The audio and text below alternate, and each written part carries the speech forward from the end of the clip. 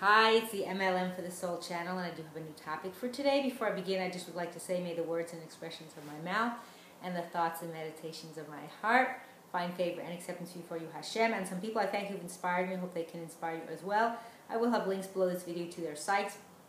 They are Rabbi Shalom Arush, Rabbi Lazer Brody, Rabbi Yosef Mizrahi, Rabbi M.L.M, Rabbi Alon Anava, Rabbi Yuval Ovadia, Rav Daniel Asor, Nisan Baruch Black, David Sachs, Rabbi Michael Skobach, Jews for Judaism, Rabbi David Asher, and Rabbi Ron Ruvain. As well, if you've never checked out this channel before, I will have a link right below this video to my first video, which explains what M.L.M for the Soul means, what it stands for, and what I'm doing. So today's topic is from an email I received again from Rabbi Mansour. He always has wonderful things to share. And this is on the importance of reading Shir HaShirim, which is called the Song of Songs by King Shlomo HaMelech on Erev Shabbos, why it's so important. So I'm going to read what he wrote here. So the Midrash Talpiot, based on the Zohar in Parshas Noach, writes that the souls of the wicked condemned to suffering in Gehenna are given a reprieve from their suffering during the times when we are praying here in this world. Each of the 3 daily prayer services, the Midrash Talpiot writes, lasts for an hour and a half. It seems that in the olden days, the tzaddikim spent a full 90 minutes on each prayer, even Mincha and Arvit. Arvit is also called, what is it called? Mincha? I forget. It has another name to it. Mariv, sorry. So years ago they used to spend a lot more time. Nowadays people rush through the davening, unfortunately.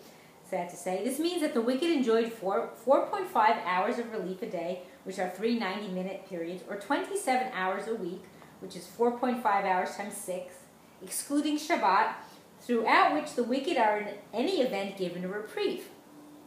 It thus emerges that out of the 144 hours in the work week, which is 24 times 6, the souls of the wicked spent 117 hours, or 144 minus 27, suffering in Gehenna. So, the book of Shir HaShirim was composed by Shlomo HaMelech and contains 117 verses. Is there not a connection here? Well, we'll soon find out.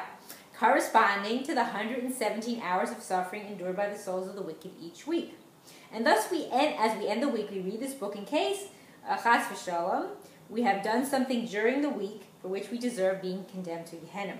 Our reading of this book at the end of the week serves as a tikkun, a rectification, for anything we might have done to earn this kind of harsh sentence. Now, I'm not sure whether this applies for women or men, women and men, I should say, because he doesn't say this in the email, but I imagine it can't hurt, right? So Shlomo HaMelech wrote this book to atone for the 3 sins that he committed, violating the Torah's restrictions on the amount of wives, wealth, and horses a king is allowed to have, because Hashem said there's a certain amount of women you're allowed to marry, a certain amount of money you could have, and a certain amount of horses. There was a reason for it, so unfortunately he did not follow that. He thought he would be able to do what's right, and it didn't turn out that way. So each violation is punishable by 39 lashes, or malkos is called.